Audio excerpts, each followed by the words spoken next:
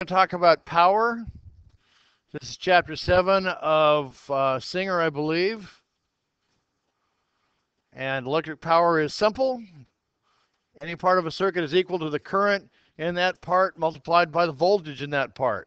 Nice and easy. P is equal to IE. Anywhere, everywhere, anywhere you want to look. And it all adds up as long as you're talking about true power. Okay? So it's pretty simple. I keep saying that, I think. A variable resistor in the volume control of a code oscillator passes 0.05 amps with a voltage drop of 30 volts. How much power is it consuming or dissipating? Pretty easy.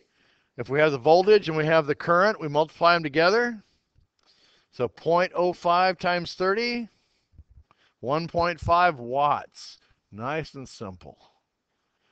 Okay, we know that power total is the total current times the total voltage. We have an example here. We have 2.62 amp lamps, each drawing 120 volts. Now you'll notice that it doesn't matter that they're in parallel or series. It doesn't matter. Okay? In power, as long as you're staying in true power, it doesn't matter. So, if I1 is equal to I2 and they're both 0.62, what's the power? I'm thinking probably 0.62 times 240.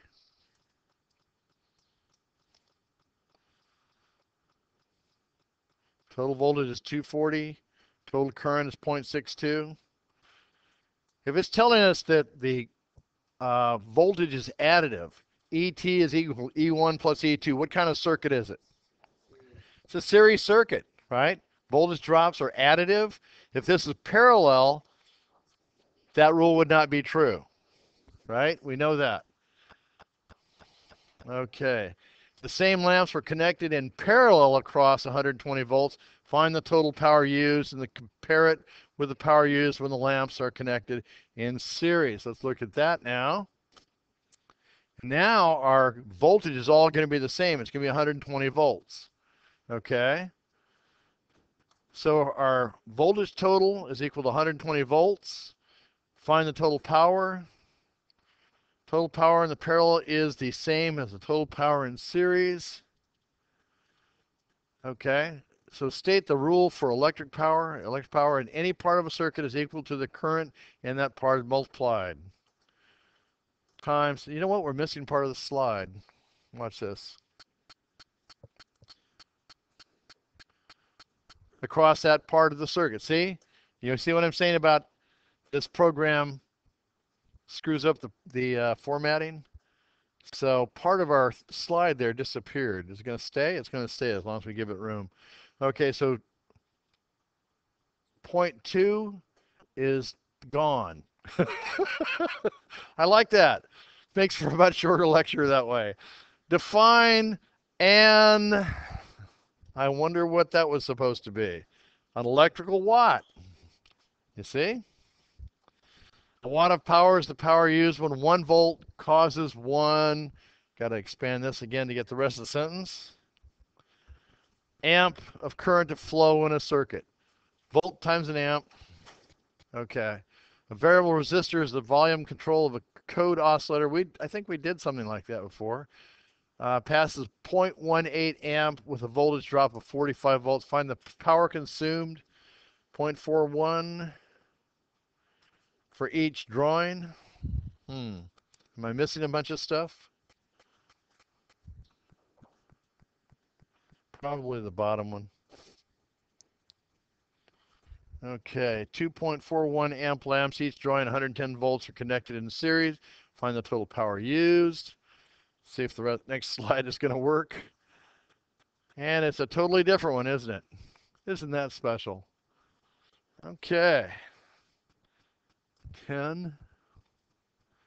That's slide 11. It ought to be that same problem, but it's not. So let's just go back to this, see if we can figure this thing out. 2.41 amp lamps, each drawing 110 volts. If we multiply 0.41 times 110, how much power would we get? And then we have two of them doing the same exact thing. So we'd have about 70 watts of power total because we've got two of them doing that. Okay. What is the operating voltage of? Well, I bet there's more to that question.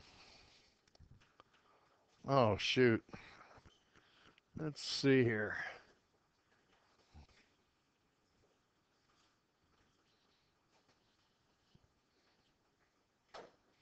Well, let's get this out of here.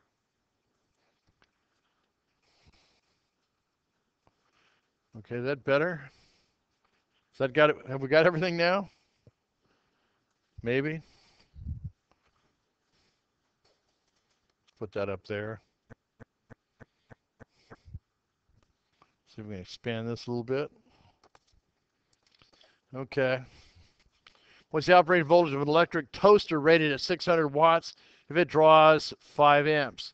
Well, here would we want to go back to our Pioneer wheel, right? P over IE, right? So if we have P and we have E, we would divide, no, we have I, sorry. P divided by I will give us E. So our voltage, 600 watts divided by 5 is, no.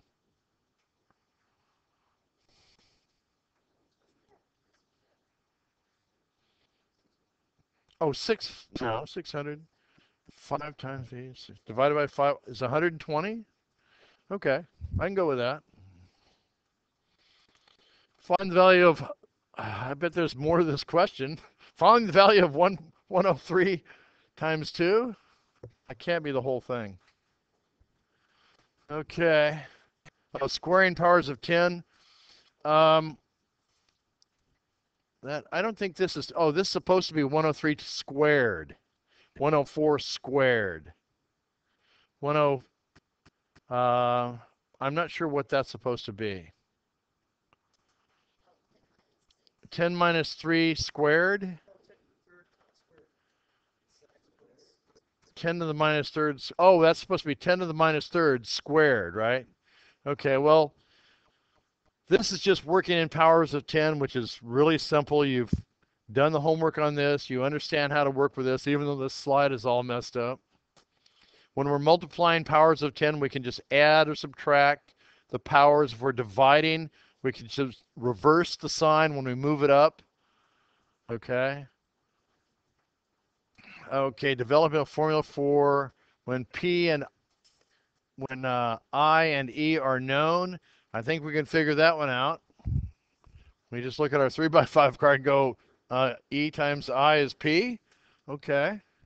Oh, they're developing E squared over R, which we've already done a long time ago. That's okay. Using the exponential power formula.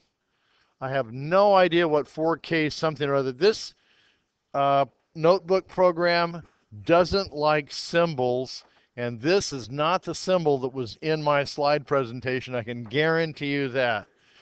And so let's move on. Square root. This is probably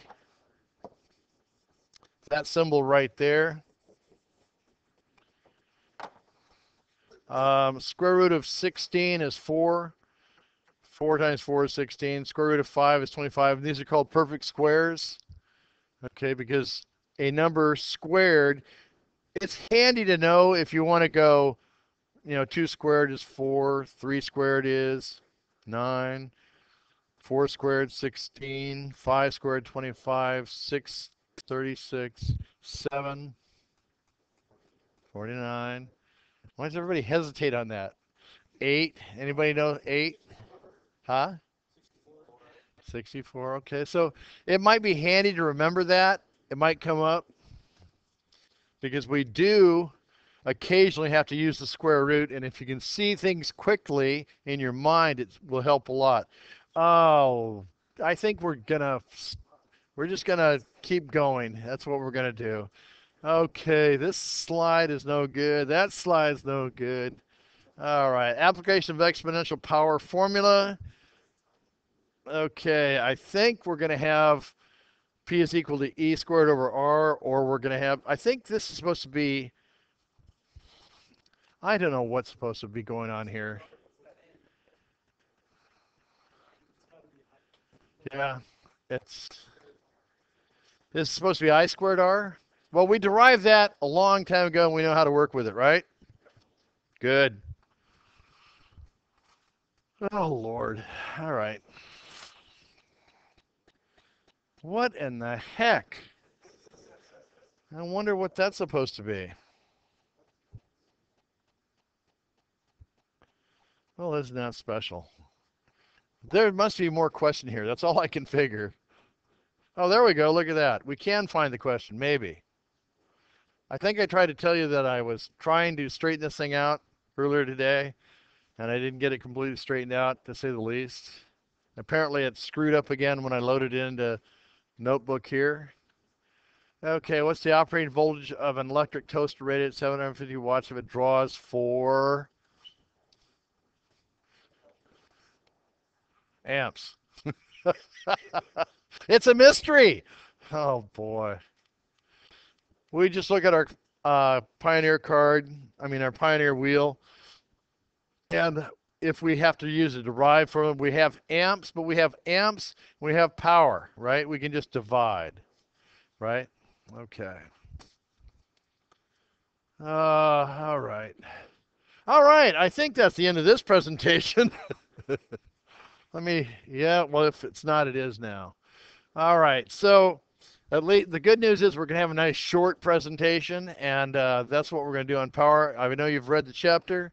I know you've done well on this, so the slide presentation is nearly not as important, so it's okay.